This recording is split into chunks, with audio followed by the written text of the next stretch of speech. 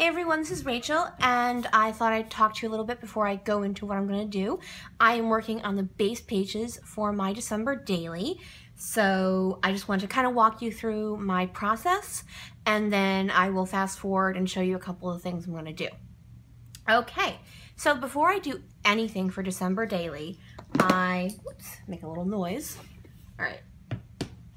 I go through my phone, because that's where I keep my calendar, and I write down all of the holiday-y things that I'm going to be doing, so that way I make sure to leave on those days plenty of room. So like on days when, like let's say December 16th, I'm not really planning on doing anything, so I know for that day I'll have to have some sort of filler day, or I won't need like a bigger picture or to do a 6x8 layout. Oh, sorry. So I should probably share, this is the album I'm going to be using for my December daily, and it's the one from Simple Stories, and I haven't decorated it yet, obviously.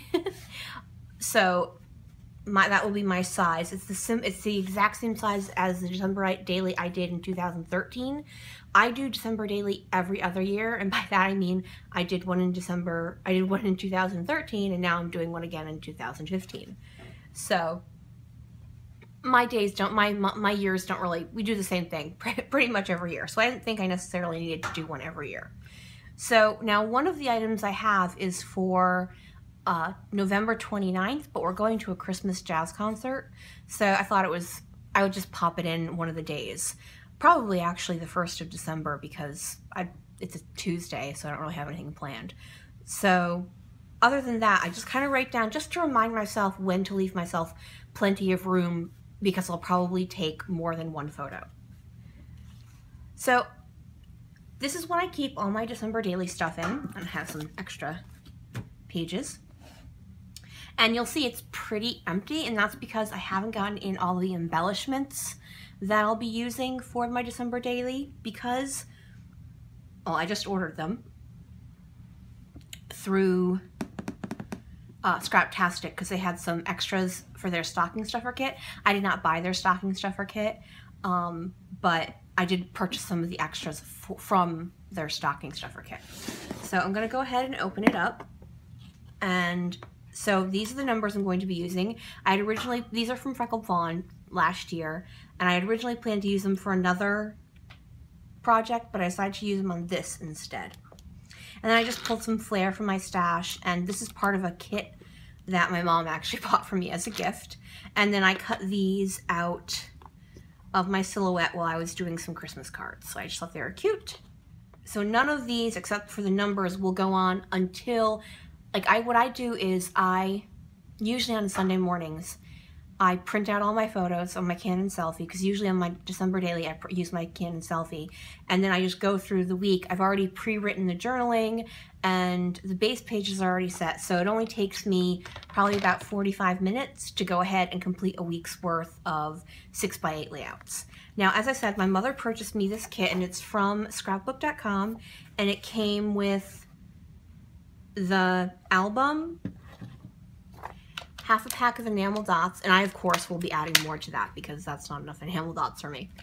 And it came with actually this, you could actually go page by page and just copy this entire thing, which I think is neat if you want to do that. That's not what I'm going to do, and then I just have some extra glitter paper. It also came with these, sorry guys, I'm gonna make some noise.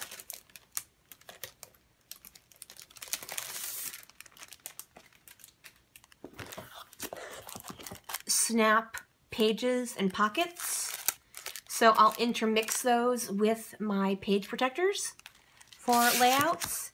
The element sticker sheet, no, I'm sorry, the fundamental sticker sheet, and then this is the expression cardstock sticker sheet, and then just several papers.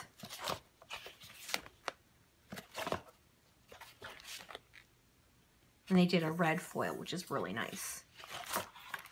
So that will be what I'll be using for my kit. Oh, and then I just grabbed a whole bunch of thickers and alpha stickers in order to fill in with that. And I've got a couple more things coming, but that, like I said, that will go on afterwards, and most of these will go on afterwards as well. I will just be doing the base pages and the numbers. Okay, so I'm going to clean up, pause it, and then when I come back, I'll be on fast forward, which of course will feel like that to you guys. I hope y'all are having a great holiday season, and I will see you in a second. Okay, so before I start, I'm going to emboss all of my freckled fawn wood veneer, and I'm using 4 different embossing powders, and I'm just trying to make sure that no 2 consecutive numbers use the same color.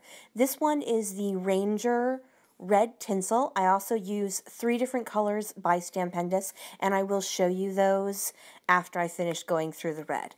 Now, once I smoosh my wood veneer into the Versamark pad, I just kind of liberally cover it with the embossing powder and then hit it with my heat gun. Now, I'm only going to be showing you the red because this is pretty repetitive and boring. So, once I show you the bottles of the colors I use, I'm going to go back to being live. So, I apologize if the transition's a little rough. I'm trying to make it as... Okay, the red is done, and now I'm just going to clean up with a dry... Okay, so now I have all of my numbers embossed in the gold, the silver, the black, and the red. And I've got pretty much all of the glitter gone. I don't think it's ever going to all go away, and I've got it all over me, but we're good to go. So the next thing I'm going to do is decide what I want to have as each of my days layout.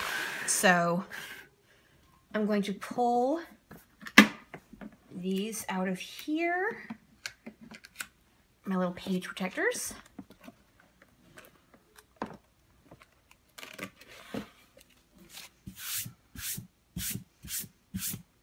Sorry, I don't want to get glitter all over my page protectors. Okay, so I separated out into the 6x8s, the 4 3x4s, the 2 3x4s, and a 4x6. Oh, that is actually supposed to go here. And then there are 2 pages that are a whole bunch of 2x2s, but I think it's super fun, especially for the days when you don't have a lot, so you can use these pages to really decorate. And then the 2 4x6s. So I'm looking at my calendar, and I'm just going to go through, and oh, sorry, I'm also going to fill in with these snap pages. So it won't just all be page protectors, which is why I don't have 31 page protectors. Okay, so I'm going to pull this out. And I'm going to put you guys back on fast forward while I do this. And I'll just kind of quickly go over. And what you'll see is on the days I have stuff for, I'll either choose a special page or I will do a double page. Okay, so back on fast forward. Okay, so I'm flipping through these snap pages and pockets, and I decide that's going to be my front cover one. And now I'm just going through and making sure the days I'm doing something holiday-ish, that I have plenty of room, or I have the...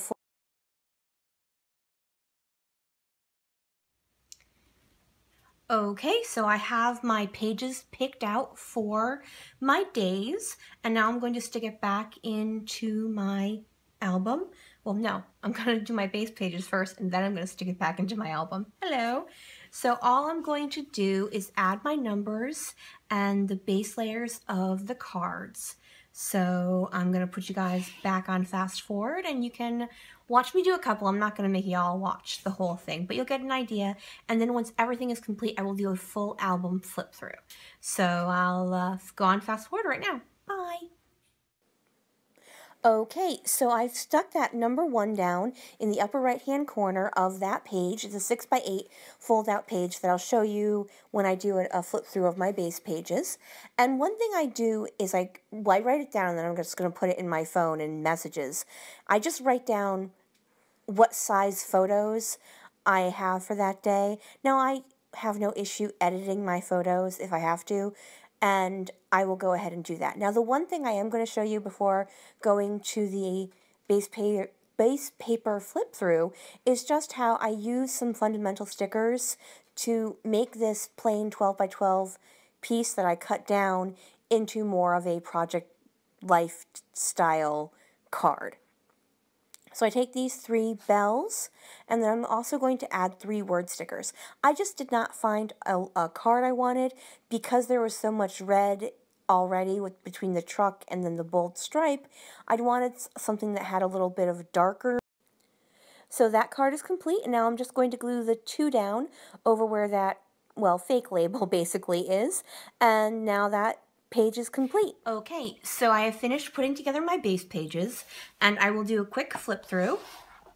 Now, as I said, you're going to be seeing very simple with the numbers and stuff and not much decoration. I did do a couple of them, and I'll explain why when I hit them. So here we have my opening page, and then 1. Now see here, I didn't have a 3x4 card I wanted to use, so I just used a sticker sheet and made my own like little decorated card. Now these are the ones you saw in the video, so you'll see there's an empty one here for a photo, and the same thing there. And I can always take one out if I need to add an extra photo. And then the 4x6 vertical cards, there weren't any 4x6 page protectors in my kit, so I just punched a hole in them and used them as kind of like filler cards. I might put a photo over them, or I might just leave them the way they are. I am probably going to go back and for all the ones that are outside of page protectors, get some reinforcements just to make sure they don't get ripped out accidentally.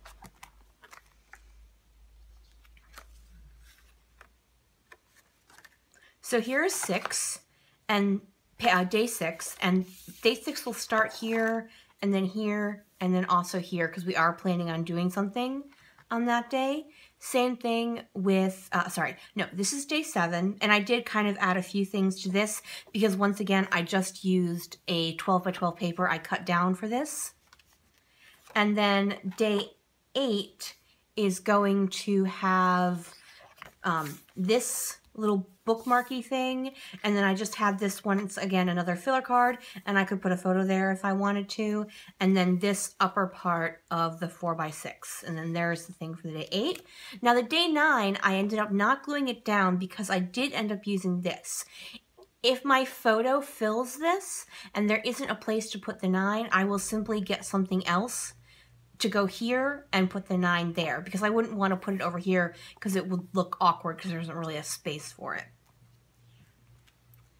So here is for 10 and 11 and 12. Here's where I used the first of the 2x2s, and what I did was I took both pieces and I glued them back to back with a bit of pattern paper behind it. So it's a bit thick, but overall my December daily isn't going to be awfully thick, so I wasn't really concerned about it. And it's very snug in there, so I don't think it's going to fall out. So I just pop these in, and then I'll pop other photos, oh my goodness, photos in, and whatever I don't fill in, I will figure out something else to do. And then there's 13. And this is also going to be for 13. Now, this is the one that has a little pocket in it. On the 13th, we plan to do a day of baking. So what I was hoping is that I could take recipes for the different types of cookies we're baking that day and pop that in there. So 14 and 15, 16, 17, 18, 19. I did this twice. I did this in this one. I did it in another one too. Put the number where the star was.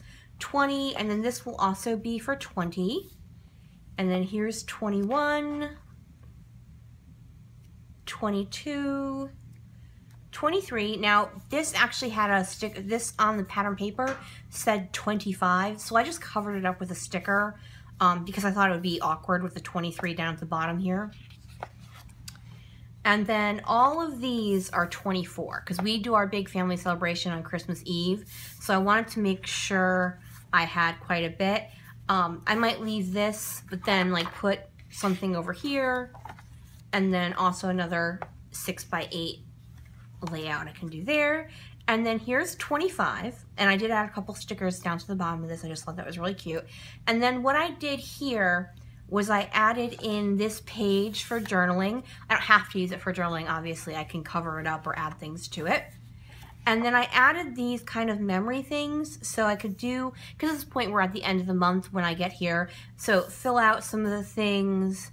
And then I'm not quite sure what I'm going to do with this. I just kind of put this here just in case I wanted to use it here. So I will figure out something. I can also do another layout right here for December 25th, and then also fill out this. Now these don't necessarily have to stay here. If anything I'm going to change up, it'll be these pages, so we'll see what happens. And then I added this as well for the 25th, and I thought I could put a photo over here because meet me under the mistletoe. This is for the 26th, and this is my niece's birthday, and it's not super appropriate. So I have the 26th on this page, and then the 27th, 28th, 29th, another little filler card, 30th, and the 31st. Now I added this extra one at the end because sometimes I get really good photos on the 31st and sometimes I don't. So we'll just see what happens. I'll either add photos at the end of here or I won't, and either way we'll be happy. Okay, that is my flip through. I will come back in hopefully January and show you guys my completed December daily. If you have any questions about my process, just leave a comment. If you could flick me a thumbs up, that would be super awesome. I hope you have a great day, everyone. Have a fabulous holiday season if you celebrate. If not, have an awesome December. Bye!